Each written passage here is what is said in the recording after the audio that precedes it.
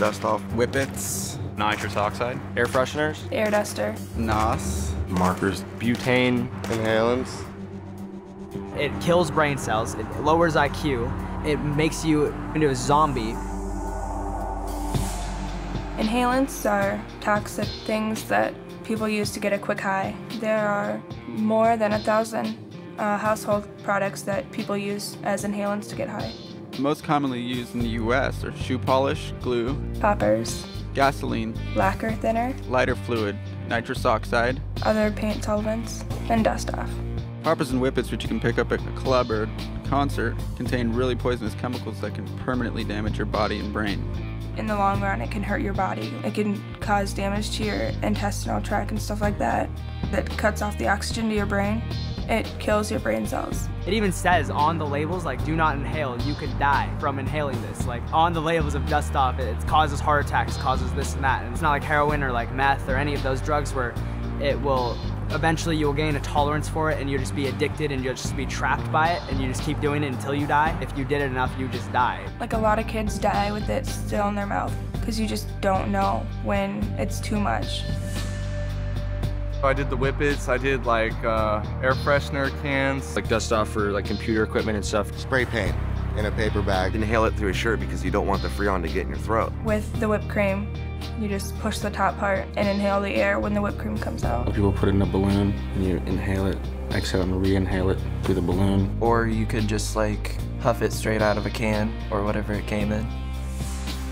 I have to say I was probably 13. I think I was 14 or 15. I was 15. My friends and I were sitting behind a dollar store. I just showed up because I knew that was like a hangout spot. We would go there and drink or smoke marijuana. And they were all sitting around a circle just inhaling butane, like lighter fluid. I was like, what are you guys doing?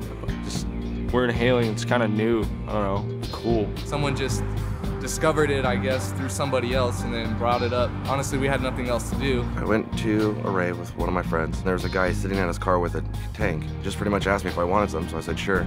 He filled up a balloon and gave it to me. He called it devil in a can. He said it'll blow your mind. And it did. It was bad.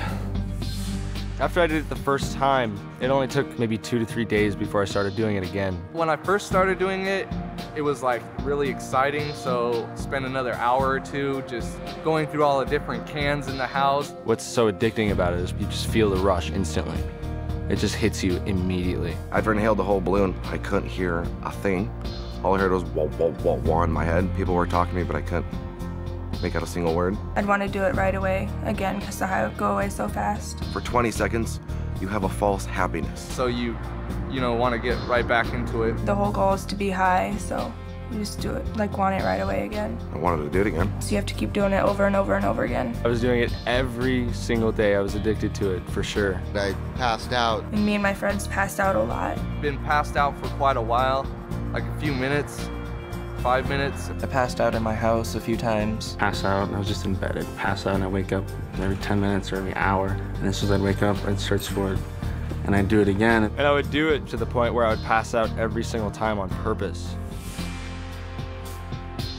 When you pass out, you wake up and you don't remember what happened. You have like no sense of thought, so you tripping over things and always ending up hurt somehow, falling, shortness of breath, like it would make my chest hurt after a while. When you're coming down off of it, you get a foamy mouth and everything tastes weird. I'd get sick when I came down off a high. My stomach would hurt and I'd have a headache, feel really lightheaded. I couldn't even see. I would just focus on the ringing because your head will start ringing. It's not like you could read a sign or go get a glass of water. It's just like you had to sit down and just wait for it to stop. I would almost say like paranoia, confusion. And depending how much you do, you get really nauseous. I just felt completely dead.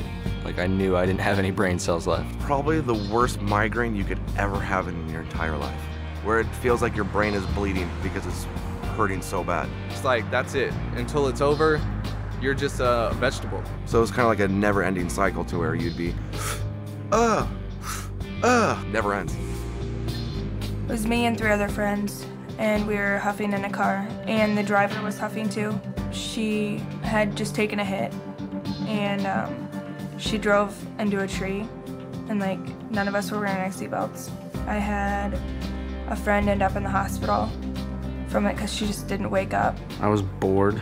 Did it once, I did it again. I did it a third time, and then I passed out. The next thing I remember, I'm running down the street, barefoot and just a pair of shorts on. No idea where I was going. And somehow made it to my friend's house, and he drove me back to my car. There were cops there, and I had hit a tree, huge tree, messed up my car. I was stupid enough to ruin a $10,000 piece of machinery just for 2 minutes of being high. I inhaled a bunch of dust off and then got in the shower and I knocked myself out, fell over, hit my head on the bathtub spout. And then I woke up and stupidly enough did it again, inhaled it, got back in the shower and fell over again. You know, I was bloody and it's just stupid. I inhaled it and I fell backwards, hit my head on the concrete and was out. And then woke up and the back of my head was bleeding. There was blood all over my back and my shirt and like all over the place. And my friends were all like, whoa, that was awesome. I was like, they thought it was cool. I thought it was like, wow, I'm cool now because I'm bleeding. And my friends are giving me approval because I'm bleeding and in pain. Good friends. I've heard from many other friends who, one was inhaling Freon and he took 2 hits and then that was it. And now he's dead. I do have trouble breathing. I can't run upstairs. If I do, I'm on the verge of passing out because I'm out of breath. I still have memory problems with it because it severely messed up my memory. Can't remember faces like I used to. I don't have clear images anymore. I'm learning at a slower rate than I was 2 years ago. It does affect the way your ability to learn. It's really hard to see it at the time. So you don't realize the toll it's taking on your body. I had no idea it would cause this much pain and suffering and trauma on myself. It really messes you up. They're irreversible to the body. Just based on the fact that so many people die from it, I would say don't do it.